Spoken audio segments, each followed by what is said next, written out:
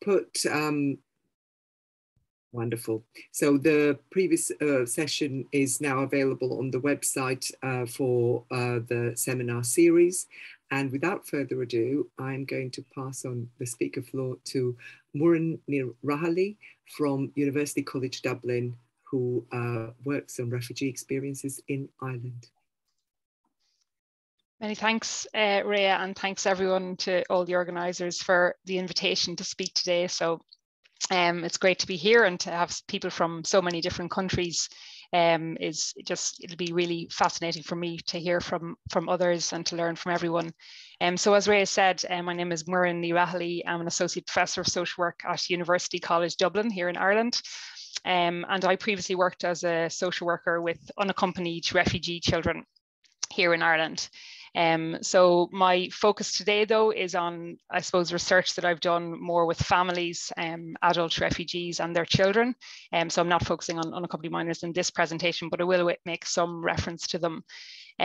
So I'm going to, I've 15 minutes, and I guess it's a little bit tricky it's always tricky to fit things into 15 minutes, but particularly I think when you're speaking to an international audience, because you kind of have to spend a little bit of time on the context. So I'll do that at the start, a little bit of time on the context in relation to social work in Ireland and in relation to refugees and international protection applicants in the Irish context. And then I'm just going to look a little bit at the role of social work in the Irish context and kind of think a little bit about the extent to which social work is involved in this field and the extent to which perhaps the involvement of social work could be increased, or social workers could have a bigger role maybe in supporting people of a refugee background. So just the first slide here is literally just in relation to the Irish social work context. So just to give a little bit of an understanding, I guess, of social work in Ireland. So in Ireland, social work is a regulated profession, like it is in many countries. And I should have said in the first slide, I took the liberty of changing the title of my presentation slightly. So the original title had referred to social care. And in Ireland, there are two separate kind of disciplines, social work and social care. So I just thought it was better maybe to change it slightly. So the social workers in Ireland would generally either have, there are 2 degree programs that allow you to qualify as a social worker, and then there are 5 different masters social work. So we have masters of social work programs too, and you apply then to register with the Social Work Registration Board, so it's regulated.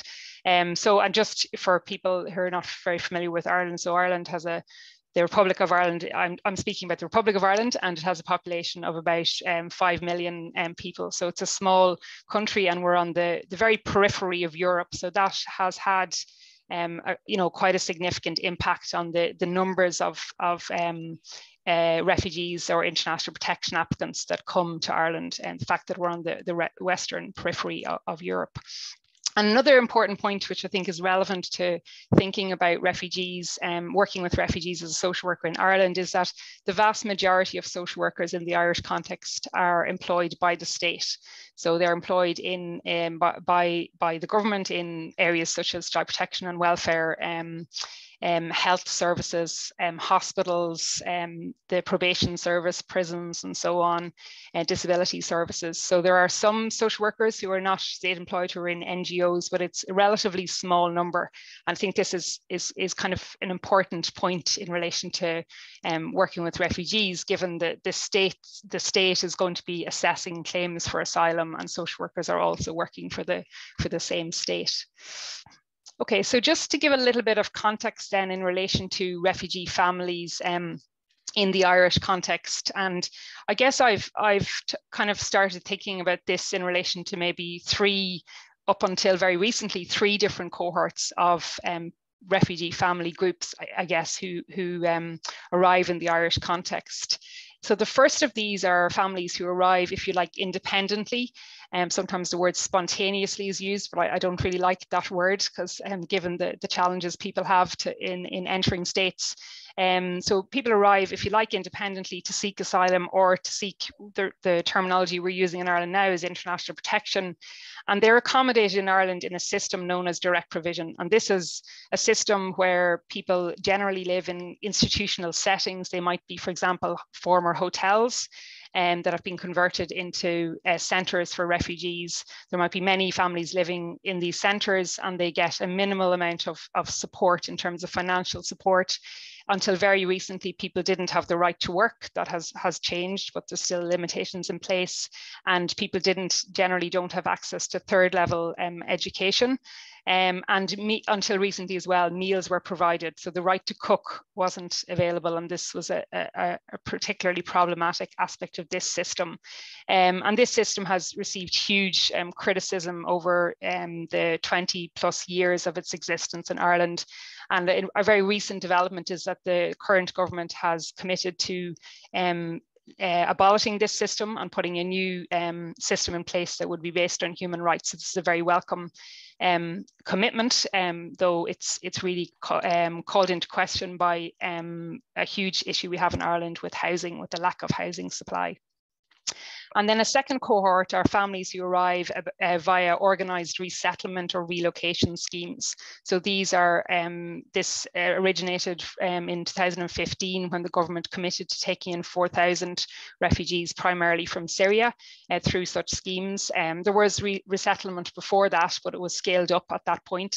And families in this situation are accommodated initially in reception centres, and this is envisaged to be for a few months before they then move to housing in communities dispersed across the country. And I should say that for the first cohort listed here, the system of dispersal exists as well, where people are dispersed around the country. And then a third group who are often kind of forgotten and are largely invisible in policy in Ireland are reunified families. So these are individuals or families who arrive to be reunited with refugees who are already here in Ireland. And these could, for example, include an unaccompanied minor who arrives in Ireland, receives refugee status and applies for family members to then join them in the Irish context. And as I said, they're largely invisible in the policy context. So for these families, there's very little support available when they arrive and are reunited with family members. And I've then added in a fourth category into this presentation today. And obviously, Ukrainian refugees who are arriving in Ireland at the moment could be seen as being part of some of the other categories as well. But the reason I've put it separately is that, you know, a particular system has been put in place for them, which is different to the system that's in place for many other refugees and international protection applicants. So they are receiving temporary protection through the EU mechanism. Ireland has opened its doors and they haven't put any cap on the numbers arriving. So just to give a kind of a sense of the numbers, I suppose, generally speaking, so we might envisage in Ireland that we might receive around, it depends on the year, and the pandemic has obviously had an influence, but around maybe 4,000 people might seek asylum independently in Ireland, so in the first category. And then there might be, the government commits to bringing in about 700 or 800 through resettlement or relocation schemes. And then a small number might arrive through reunification. So to put in context then the Ukrainian situation at the moment, we have in the past 6 weeks welcomed in 17,000 Ukrainian refugees. So that's the equivalent of what the number we might, in 6 weeks, it's the equivalent to the number we might expect generally to receive over the course of about 4 or 5 years. So it's obviously a huge number, and Ireland is not used to having this number. And it's, you know, we're experiencing significant problems, particularly around basic needs and basic accommodation needs at the moment. So just to think a little bit then, I suppose, about, so this is drawing on different studies that I've done and also on research of you know, more international research around the needs of refugee families. And obviously there are lots of different needs, so it's difficult to summarize them. But I guess for me, the need for support to deal with obviously the stressors of forced migration, and that obviously includes trauma and loss people have experienced, but also really importantly, the stressors of navigating resettlement in an unfamiliar context. So, you know, the research tells us that while maybe the general public might have a perception that it's maybe the trauma that's to the forefront in responding to needs, that actually when refugees arrive, often it's the day-to-day practicalities of resettling and trying to navigate the systems that are in place that are often really challenging for anyone to navigate, never mind somebody who mightn't be familiar with the cultural context. And then in the Irish context, so I suppose in the first instance, that's probably familiar to all refugee contexts, but in the second one are the needs arising from the detrimental impact that the direct provision system has on children and families. So the fact that people are living in these confined settings with many other people, where people have not had the right to work, where people have been excluded really from integration policies and are been living in very rural areas without access to often to local communities, has had a profound impact on people's mental health and on parenting capacity and on the kind of sense of autonomy that parents might have in looking after their children, where often maybe managers of reception centres or direct provision centres get involved in the parenting practices of parents within these settings. And then the needs arising from, I suppose, the reconfiguration of family relationships after separation and reunification. So obviously when people have been, the research again tells us that separation has from family members due to conflict or other refugee situations has, as we might expect, a huge impact on people. And people are obviously, generally speaking, really relieved, the research would say, to be reunited with loved ones. But at the same time, often people have been separated for significant periods of time. And so that reunification can be challenging, and the family relationship, people have often changed considerably. For example, unaccompanied minors have grown maybe from being 15 or 16 to being young adults who are very independent and have learned to live by themselves. And that reconfiguration of their relationship with their parents or with siblings can be very challenging. So I suppose I see these as, maybe broadly speaking, the areas in which social workers might be able to provide support to refugee families. So just thinking then around the response of social work in Ireland, and I guess I'm seeing this really as quite a limited response in the Irish context. So there are very few social workers employed to specifically work with people of a refugee background. And the only real exception to this is the team that is charged with caring for unaccompanied minors who arrived. So that's the team I previously worked with many years ago. And they have a lot of experience over many years of caring for this cohort of young people. But outside of that team, there's a very small number of people employed to specifically meet the needs of refugee families. So there's a small number employed in the main reception centre in Dublin, and then there are a small number employed in the International Protection Accommodation Service more generally to conduct vulnerability assessments. And that's quite a recent development and a very welcome one. And I guess I was thinking a little bit about why this role is so limited. And I suppose now that, especially at the moment when the conflict in Ukraine has led to refugee and discourse around refugees being so much highlighted in the media and in just general conversation, it seems very strange actually when we look back as to why social workers haven't had a greater role.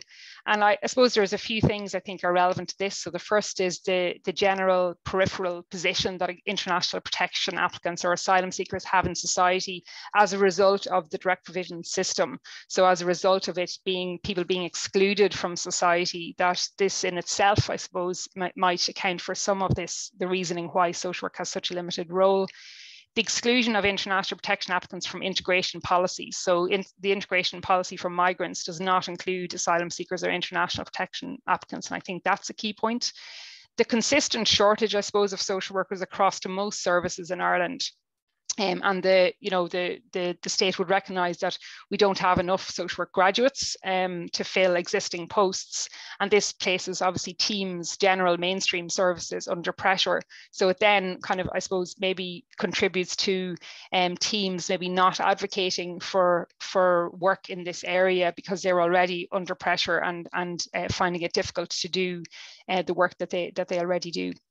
And then I suppose the responses of mainstream services to meeting the needs of international protection applicants, I suppose the fact that social workers in mainstream services do their best to meet the needs of international protection applicants, maybe that in itself in some ways contributes to there not being maybe a case made that particular services would be put in place for this cohort. Rhea, how am I doing for time? about a minute left. Oh, I have been goodness. putting it in the chat. Okay, so I'm going to, I didn't manage that time very well. Usually I'm a bit better. So just I'll make a few points just around the positioning of social work with refugees. So I guess that social workers are really well positioned to work more extensively with refugees in the Irish context, and I imagine in most other contexts as well. So on the left here, just the focus on holistic or psychosocial needs, the focus on person-centered practice within the profession, systemic orientation, the fact that it's a rights-based orientation within the profession, and there's attention to critical and radical perspectives, and there is an anti-racist and anti-oppressive practice orientation as well. And I think really importantly, the emphasis on reflexivity, including attention to power dynamics, is really important in the social work toolkit, if you like, and really important in work with this population where there can be power dynamics that can be very damaging, and there needs to be people working in this area who can pay attention to those and ensure that power is used in an appropriate way. And then I suppose just very briefly mentioning the dilemmas and positions of discomfort maybe that are there as well. So the fact that for social workers, if they're working within an oppressive direct provision system, and this is going to be inconsistent with the values of social work. And the fact that there's overrepresentation of children from direct provision in referrals to child welfare and protection. So the data on this is very limited, but what we do know would suggest that this is the case. And then I guess a lack of trust in social workers. So social workers being employed, as I mentioned, by the state themselves, and they're in some ways they're agents of an often inept or inadequate state in responding to refugees. And this reference to institutional ambiguity talks about the fact that asylum seekers may find it very difficult to distinguish between a social worker working for the state and somebody else working for the state who's trying to decide whether the person should get their claim for asylum recognised or whether they should be deported. So that institutional ambiguity, I think, is important. And then the way the public and maybe perceived social workers might play a role here as well. And then there is a question around the knowledge that social workers have for this area. So the general knowledge we have, I think, is really important, but there's probably a need for more specific knowledge for working in this area. And just a final slide to conclude. So the significant role, I suppose, of social workers then exists alongside significant gaps in the Irish context. And I have a quote here that I'm going to put up, and it's in relation to actually an aftercare worker working with a young person, an unaccompanied minor who has turned 18, and the family members of the unaccompanied minor have arrived. And because of the gaps in services, the young person essentially is being the social worker for his family members. So the young person says to the aftercare worker, without you, I wouldn't have been able to carry through. And the aftercare worker says, listen, now just see yourself as a social worker. And I think this really, for me, rings true the fact that there is, in this quote, the young person is getting a really important service from a worker who's similar to a social worker. But on the other hand, the young person is also forced to actually be a social worker for their own family. So that's it. Thank you very much, everyone, for listening. Thank you so much, Muireann. So just an immediate question. Gultai Amanova asked, do you have Syrian or Afghan refugees in Ireland, and do you know what their situation is statistically? So numbers. I don't know the numbers, I'm afraid, but we do have both Syrian and Afghan refugees, both as people who come independently. And then, as I mentioned, most of the population of people who came through resettlement were Syrian. So the resettlement, and I'll post a link to some research I did on resettlement, and that was primarily Syrian population. Thank you. And Shaheen Sultana asks, what kind of vulnerability do women refugees face, and how does it impact their mental health and well-being, which is quite a big question. But yeah, it's a big question. All right. Yeah. So I guess there would be some concerns around in the direct provision system that women face particular vulnerabilities around abuse, and also in relation to poverty, that some young women or women generally might be exploited as a result of their vulnerability caused by the poverty they're experiencing. And then I suppose in terms of mothers, the vulnerability that they experience in relation to living in a system where their capacity to parent can be greatly impacted by just a system that's in place and by the lack of autonomy that can sometimes be experienced when management and I should have said at the start that the management in these centres and the people working in these centres don't have requisite qualifications. So they don't have backgrounds in social work or social care. They tend to be people who've worked in the hospitality sector and obviously do their best, but actually it's really, I suppose my main point would be that it's not really fair on them to expect people to do this kind of work, which is so complex, with a background in working in a hotel with tourists. Like, it's a very different kind of environment, I guess. Yeah, there is another directly relevant question that might help people understand the context, and it would be, I'm sure, answered very quickly. Herbert is asking a question about the resources. He asks, what resources are available to social workers when working with refugees, perhaps in terms of budget, specific training, infrastructure? So probably not very, I mean, I think most social workers in Ireland would say that they don't have enough resources, like many countries, obviously. I think in terms of training, the training is like the training, I'm obviously an educator. So in university context, we cover refugee issues, but like all university education in relation to social work, it's highly regulated and there's a huge number of things you have to cover. So it's limited and there's a real need for continuous professional development in this field. So for example, the Irish Association of Social Workers is doing a lot of work at the moment around anti-racist education and providing a lot of support in that regard. And that obviously directly feeds into this. But I would say there's a real need for more training and more resource budget as well, is always an issue. Yeah. Thank you. Thank you so much. At this point, we're going to pause, and we will have more time for question and asking at the end. And I will pass over to Naqib Said, who is a young leader from Hummingbird Project in Brighton, who will tell you more about his experiences. Naqib will also have to leave the panel at 6:20 actually, because he has to attend the iftar as he's fasting because we're in the month of Ramadan. So without further ado, Naqib, I shall pass it over to you. And also important to say that as of this year, you're studying social work at the University of Chichester in England too. So a budding, aspiring social worker. Thank you very much, Ria. Thank you very much for the invite. And hello, everyone. Good afternoon. Hope everyone is doing well and keeping safe in the difficult time. Today we'll be talking about my experience as a refugee settling in a new country and my social work experience. So my name is Naqib Said. I'm from Afghanistan. I'm a Hummingbird Young Leader and a youth consultant, a trustee for Safe Passage International, an actor for Borderline, a coach for Brighton Table Tennis Club, a co-founder of Worthing Pink United, a youthful member for Economic Track for Y7 and G7 Summit, a winner of UK Parliamentary Award, Best Campaigner of the Year 2019, an activist for young people and a collective for the Long Patch Collection, and a social work student, as we have mentioned, for Chichester University. آموختم که زندگی دشوارتر است، اما من از آن سخت‌ترم.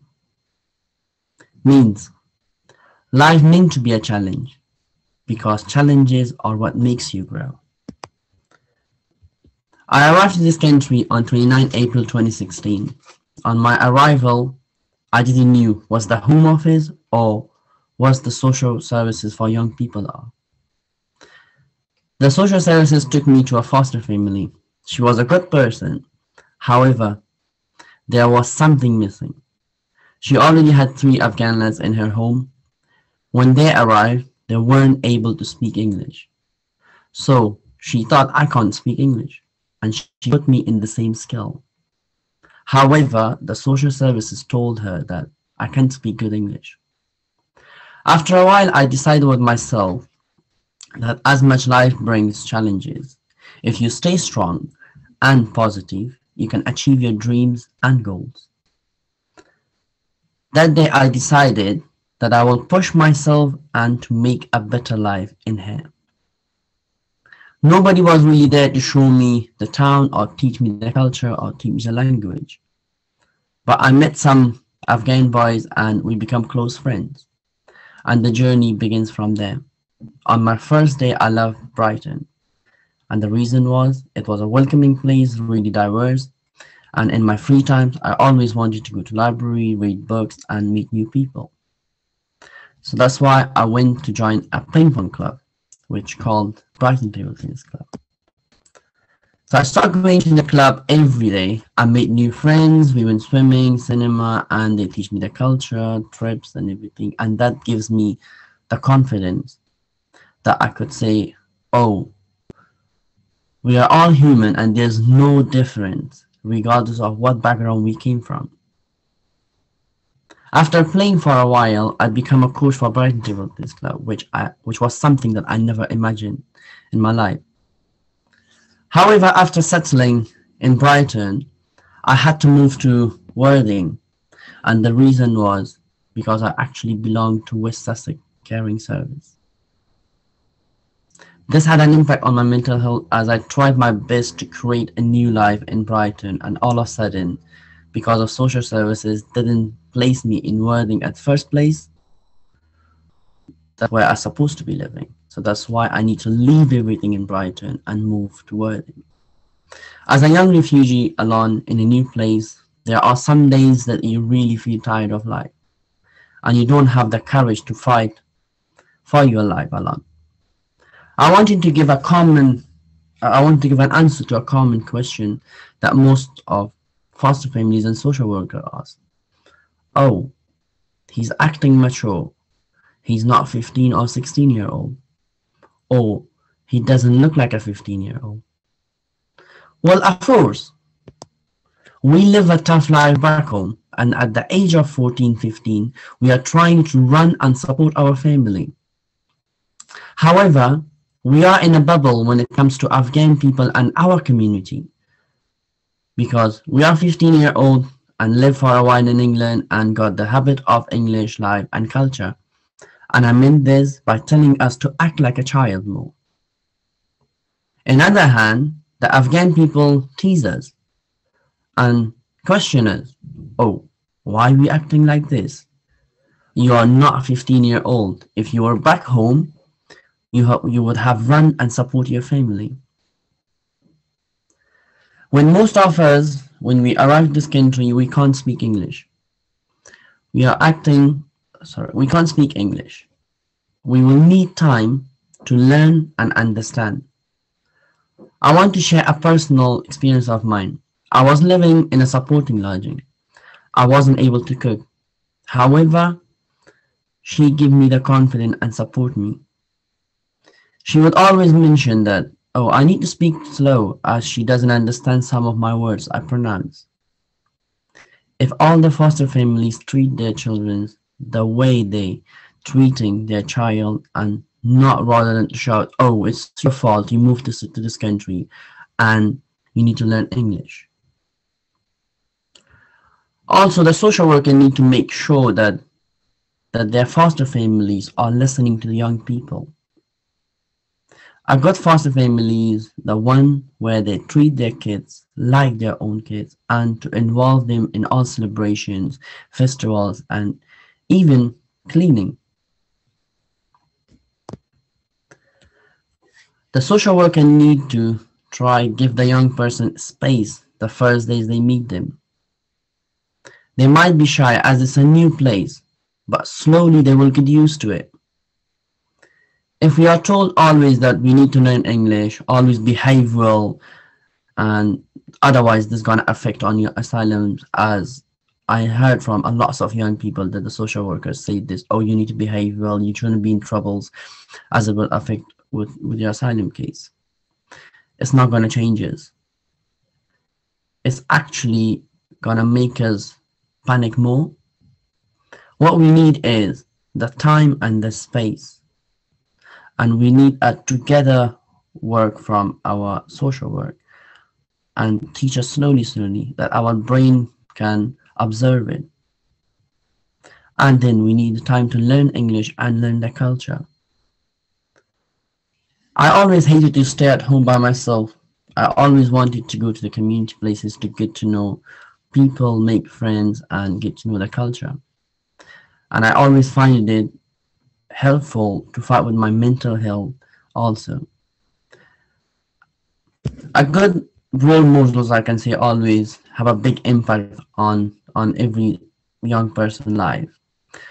And for me, always the people that they guide me and stood always with me, support me, they become as my family and as my role model. After a while living in the UK, I met Elaine Ortiz, who is the founder of Hummingbird Project. At the moment, she became a member of my family, and I can call her, she's my sister from another mother. I always never found words to explain her. She always stood up for my rights. She helped me to show the public my talent and what personality I got. She encouraged me to fight for myself, and I knew that she would also stand shoulder to shoulder with me. So I didn't give up. I continued my life, and I joined the Hummingbird Young Leader. The Hummingbird Young Leader is a group of young people who meet every single week to practice public speaking, leaderships, and UK politics. Together, we work hard to raise awareness of the problems faced by young refugees, and we do this by going to MPs, Parliament, speaking at the events, and organizing changes in our own community. The main aim that we got is to show to the public that refugees and asylum seekers are actually educated and talented. And we are not zombies or aliens that what media is portraying. What we actually need is the time.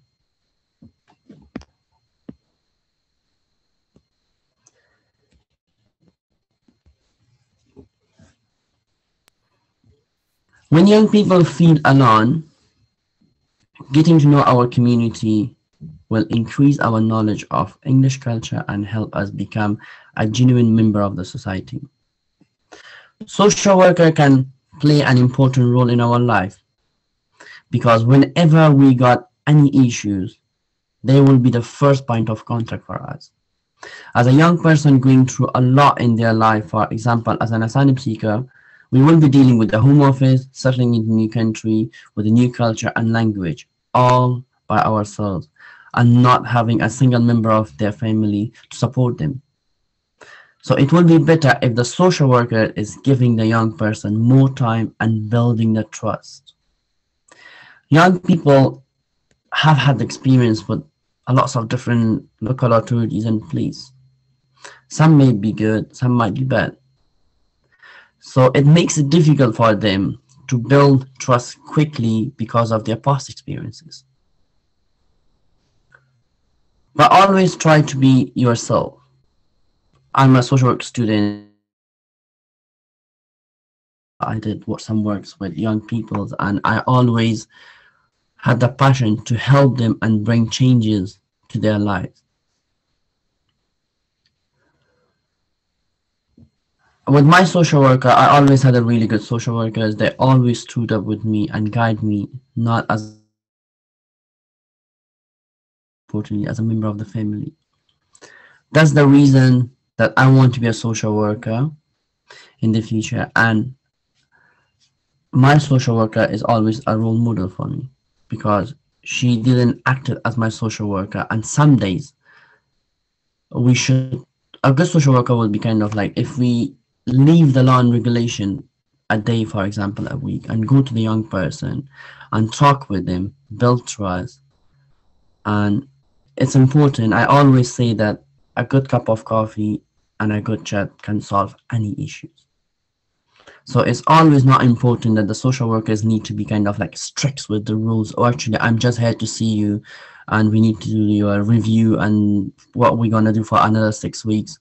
Actually, that young person might not be feeling well on that day, and he's not going to be well enough to plan ahead 6 more weeks. So it's always good to speak with the young people and get to know them first before we jump on the law and regulation and the paperwork and all the details. I always struggled with my mental health, and my social worker will find different ways to help me. Whenever I feel down and I didn't want to see anyone, she would send me text message to give me confidence and encourage me that I can overcome any problems and I should never give up.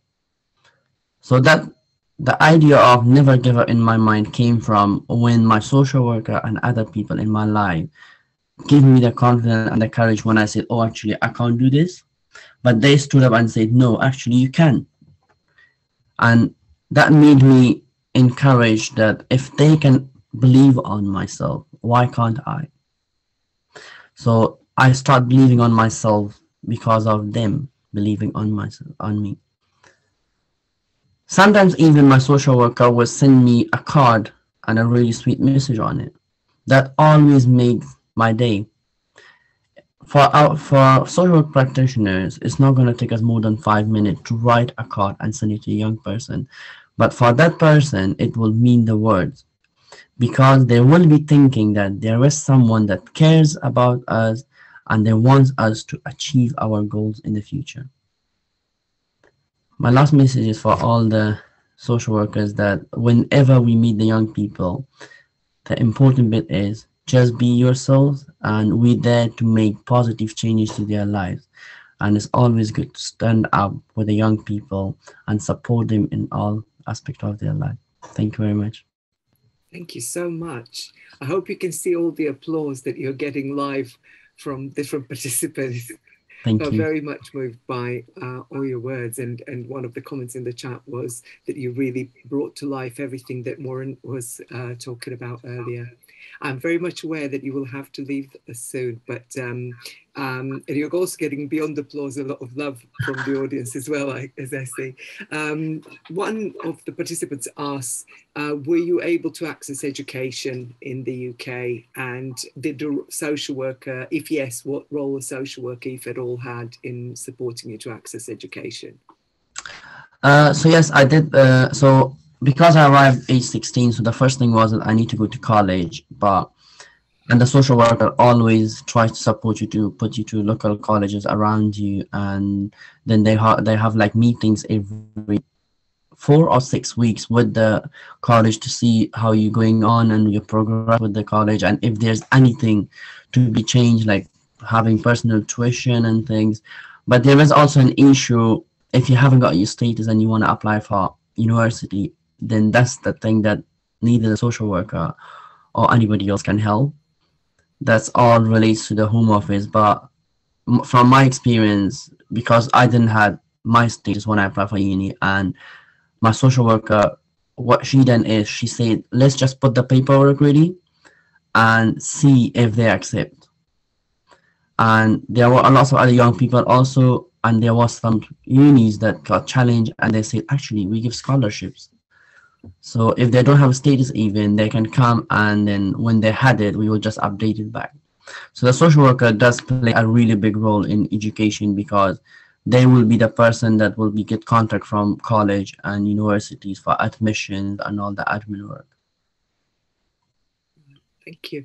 And that role is probably going to be different from country to country, because social workers have different roles, and you have emphasized what an important role Elaine Ortiz, who is the founder of the Hummingbird Project, had in supporting you through the voluntary sector. And one more question before I know you need to leave us. Where do you see yourself as a future social worker? Is there any particular type of work that you're interested in, and where do you see yourself working?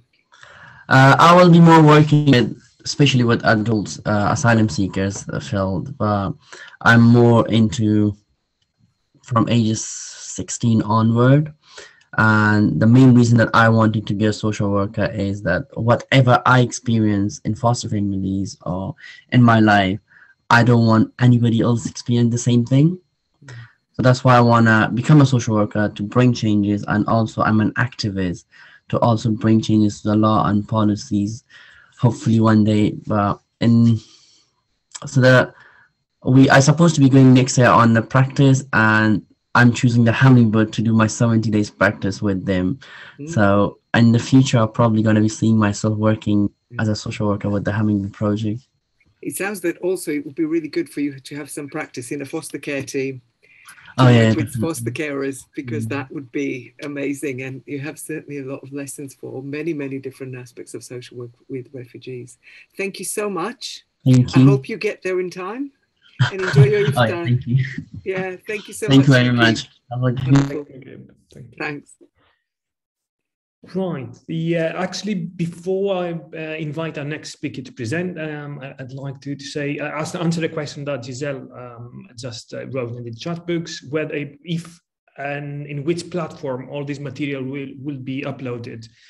Both videos and the teaching presenting material, PowerPoint slides, will be uploaded on the IFSW portal. We will send a reminder, and this will become enriched every week. So without further ado, I'd like to invite our next speaker, Nicos Trimikliniotis, who is a professor of sociology, social sciences and law at the University of Nicosia. Nicos heads the Cyprus team of experts for the Fundamental Rights Agency of the EU. And Nico, the floor is yours. Thank you. Thank you for this. Maybe I can share my PowerPoint if that's okay. If you can enable me to do so. I think the host has to allow me to do so. Can I ask Bernard to allow Nicos to upload his PowerPoint?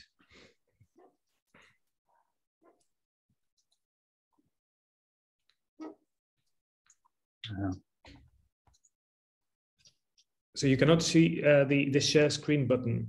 I can't. It says that host disabled participant screen share. Right, now you should be able to see it because you are. Okay, now I can.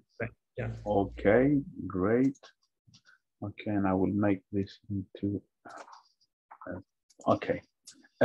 Basically, what I want to talk about today is working with refugees in a de facto divided Cyprus, which is. Nico, sorry for the interruption. Can you please click on the full screen? Sorry, yes. Because the sorry. Excellent. Yes. So basically, what I want to do is talk a little bit about working with refugees in de facto divided Cyprus. I must say that I also teach social workers. I teach them the law of social work at the University of Nicosia. So I do have dealing with social work. But in this presentation, what I aim to share with you is some insights about how working with refugees, in spite of the despair and the sense of burnout that people get with working against the current many times, it in fact can be a very informative and I would argue inspiring to understand how social work these days in these morbid times can allow us to think differently in terms of what is to be done, in terms of thinking strategically in the context of social work in war, conflict, and peace building and peacekeeping. And let's not forget that social work is, after all, a practice-based profession. So it's very important. But I want to start with locating Cyprus, where it is, what we're dealing with. Now, what I hope to present is how working with refugees, and here we're dealing with asylum seekers, people who are in position of applying to become refugees. There might be migrants or other bearers of rights of international protection in a de facto divided Cyprus during these current pandemic times can be illuminating to understand how we can do social work. And my work is derived, and my presentation is derived primarily not from the official social work, which I present in a very critical manner, but primarily from working with groups that have emerged, a network that has emerged as a result of the crisis of the pandemic. And Vasilios is one of the first authors who wrote The Social Work in Extremis, under these very, very difficult circumstances where there has been essentially a collapse of social work, of social welfare support, primarily to migrants and refugees, has created the conditions whereby civil society had to step in, individuals had to step in, people who said, okay, enough is enough, we have to provide food, blankets, basic amenities for people who are in need during these very difficult times. And this is primarily where I'm going to be drawing my the work that I'm going to be presenting. Now, this is, and I insist that, thinking that this is from the drawing on the global definition of social work from the website, we can see that it is a practice-based profession and not just an academic discipline. So I think that we can learn from that from the very beginning. Now, what we have currently is in a divided Cyprus. This is divided Cyprus. This is the buffer zone that divides the country. Has been divided since 1974 in the current line. We see here, these are the British bases in red, and this is the buffer zone, which is about 3% of the total land of the country. And this is the location of Cyprus. Often this is the picture that we see that where people are coming from. Cyprus adjoins 3 continents. It's 130, this is 130 kilometers long. It's not an official border, but just a temporarily ceasefire line since 1974. British colony, the story, I think there are parallels to what we saw. We had the story with Ireland before. It is a divided country like Ireland. It has suffered from an ethnic conflict. And we have I won't go through the details of when and how it will happen because I'm going to spend more time. I'm just going to come to the end of this year that the division continues.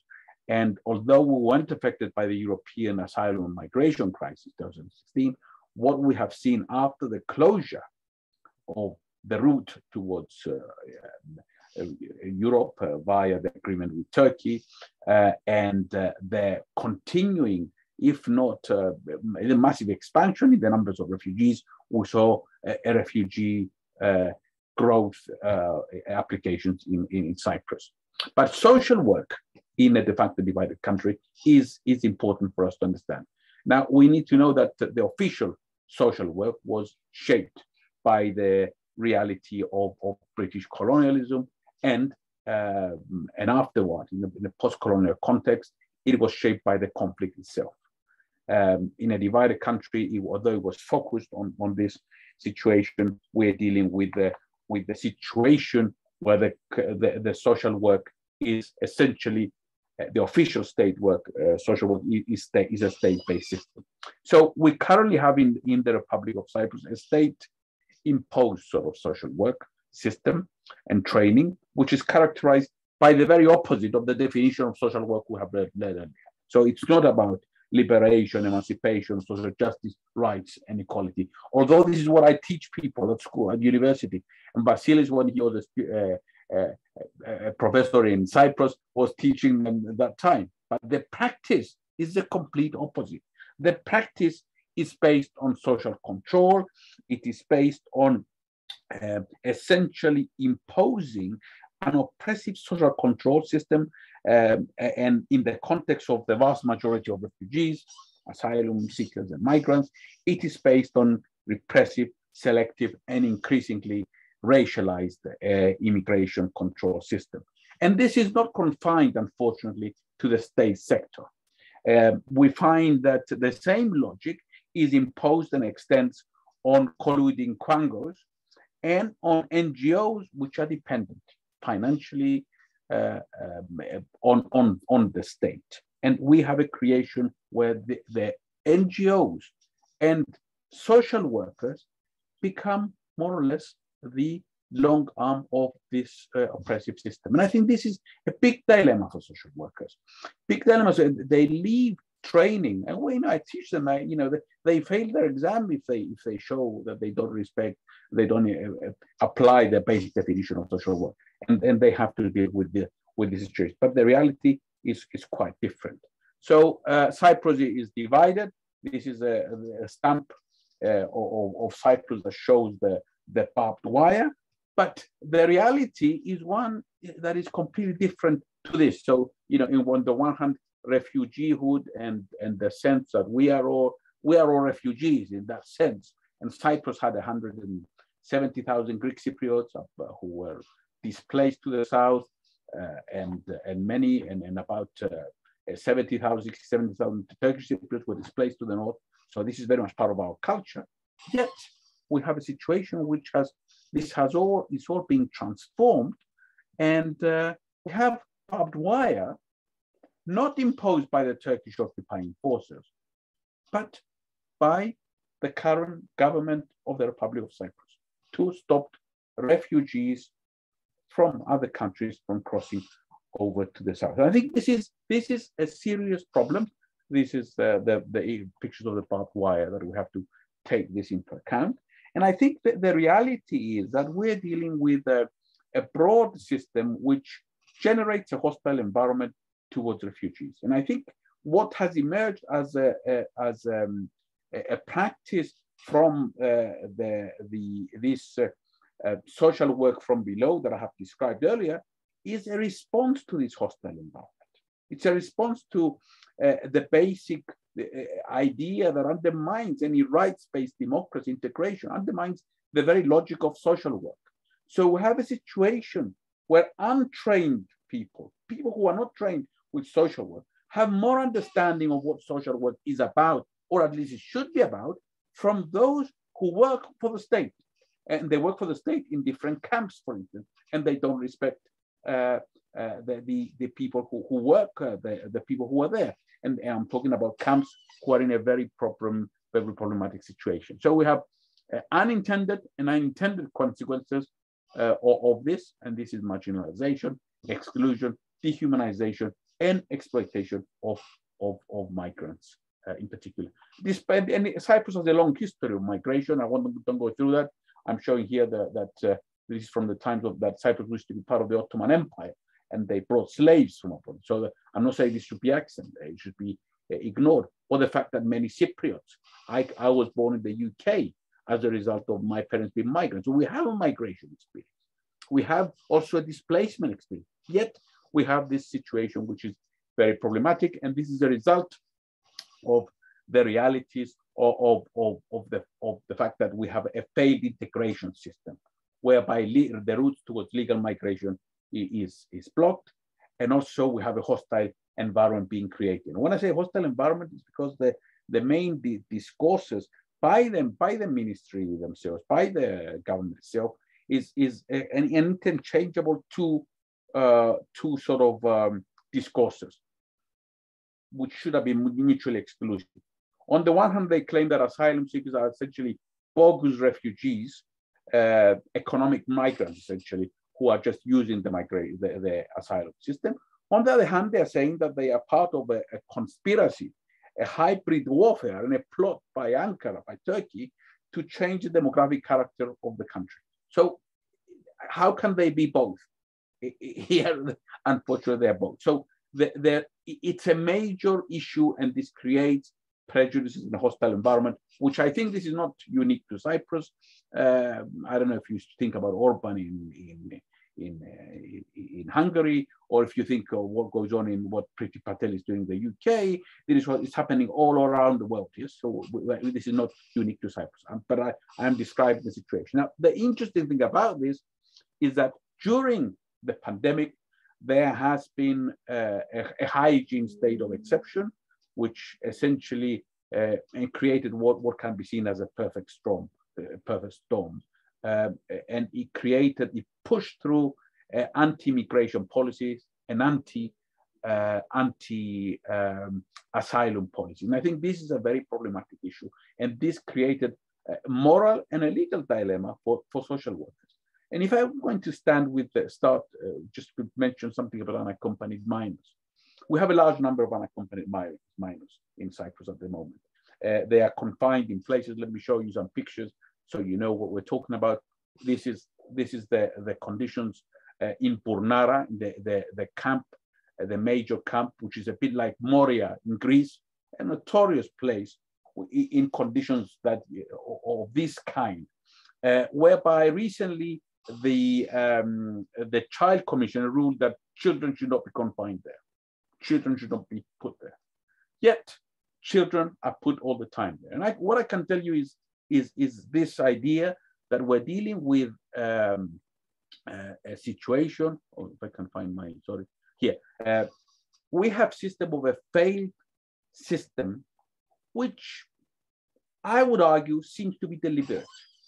I mean, of course, nobody wants to kind of be seen as not accepting children. But the example is that we have a guardian system where the welfare system is supposed to be the guardian of unaccompanied minors. But the system is failing children badly. And just to give you an example, I recently, about 2 days ago, 2 nights ago, I went outside in the center of Nicosia. There have been 5 children from Somalia who had just arrived, who had just arrived there. This is the church, a Catholic church, and it's right next to a shelter which is for children, not the camp, but a shelter for children. These children had been wandering about outside this notorious camp to go and register. They had crossed to the north, from the north to the south, and they wanted to register. So I went there to say, okay, as part of this volunteer team, I want to ask, whether they need it. Somebody walks out, probably a social worker, a young social worker. I don't know if she was a student of ours, an ex-student of ours who had become a social worker, and said, what do you want? I said, look, I'm here if there's any help to do so. She said, everything is sorted by the welfare office. The welfare knows better for this situation. I said, wait a minute. The welfare, which is supposed to decide in the best interest of the child. I said, how is it that it is in the best interest of the child for these 5 children, 3 boys and 2 girls, to wander around for 10 days and have nowhere to stay, no food, nothing? They are all dependent and vulnerable outside this camp in the middle of nowhere and unable to register. And they come on a Sunday afternoon outside the church. And the only reason the welfare office sent someone there is because ambassadors were there, and it was embarrassing, and they had to go and take them to register. And where would they register them? In the camp that I have shown you, which the child commissioner ruled that it is unacceptable for children to stay there. This is an example whereby what is there as a system to protect children, thinking in terms of the best interest of the child and having a guardian, is actually there to stop these children from accessing and having an opinion and accessing support from outside. So it is about social control, arbitrary and bureaucratic state authoritarianism, as opposed to Nico, can you please start wrapping up in the next minute or so? So yes. there's time for discussion. All I want to say is that we are dealing with a situation whereby this is a major thing. Things are changing in Cyprus. There's normalizing pushbacks. There are many things happening in terms of rights. And I think that what I want to finish off is to think about a policy system and some pointers for action whereby we can actually support those social workers who are working outside the official system. Because unfortunately, I see very little happening as a result of state policy. And I think international networks and international groups of supporting social workers from below must be there. And we have to find a system of certifying and supporting so that children are not falling out of the system. I'm just giving the example of children, but also other vulnerable people who require social work support so that we can be in line with the definition of social work. Thank you. Great. Thank you very much, Nicos. A couple of immediate questions before we open the floor to questions to all speakers. The first question is from Anne Fitzpatrick, who asks whether you think that the translation and role of EU policy regarding migration and asylum seekers in the EU member states needs to be discussed more in social work education and more importantly in social work practice. So do we need to talk more about the EU context, the EU legislation in social work? Look, I think that the way in which we talk about the EU is, I think in Cyprus they do talk about what the EU laws and the regulations are saying, and I think there's more interest in this, and increasingly I think it is included as part of the curriculum. What it fails to do is a critical reading of what goes on there, because I think this is a major problem in how people understand what is going on and how definitions and how things are working within the EU. I just want to give one example of this. usually we think in terms of what the EU is developing is kind of good practices, not binding laws and binding minimum things. Of course, there's things about reception conditions which are positive, but I think we can draw on the positive things of the EU and develop critical and be critical of the negative things that are happening, like what is going on with Dublin, for instance, and what forces this is, or the hotspot system, which has been notorious in how it was organized. It was conceived as a positive thing, as having sorting centers so that they can decide where to distribute people. But the result is that we have created a very problematic situation. And this is a EU policy, or the EU policy, the EU agreement with Turkey, which is a notorious policy in terms of what is going on and confining people in the Greek island or elsewhere. Or the role of Frontex at the moment is it's in a crisis. Now, I think what we need is include a discussion of what goes on in the EU borders and EU policies, but we have to introduce much more critical elements of the EU. Great, thank you, Nico. And inspired by a question asked by Fiza Sagir, I would like to ask both Nicos and Muireann a question around how would a social justice-based social work and human rights-based social work with refugees look like? The type of social work intervention that we will want, how would it look like? And whether it's dangerous for social workers? Muireann, you want to go first, or? Oh, I'll go first. Look, I think that we have models, or we can think of models of social work which deals with it. First of all, we need to empower social workers against their employers, and their employer is the state. I think that's the first thing we can do to include social work, so to have social justice-based social work. That's the first thing, so that social workers have the confidence. I mean, because I teach this course, and I know that, okay, what do you do when your employer, the state, asks you to do something that is not in line with social work? So that's the first thing. We need to create a defensive shield to help them do that. The second thing is to social workers to feel that they can actually proceed with not just having a defense, that's a defense, to be able to go on the offensive.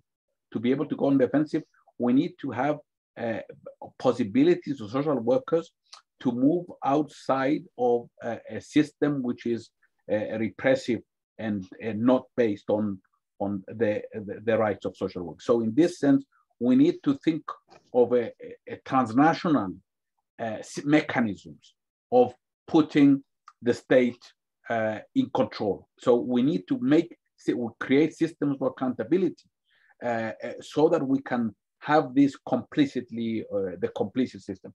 The third thing is to have a situation where there are effective sanctions for those who violate, or who are involved in violation of rights and undermine social justice.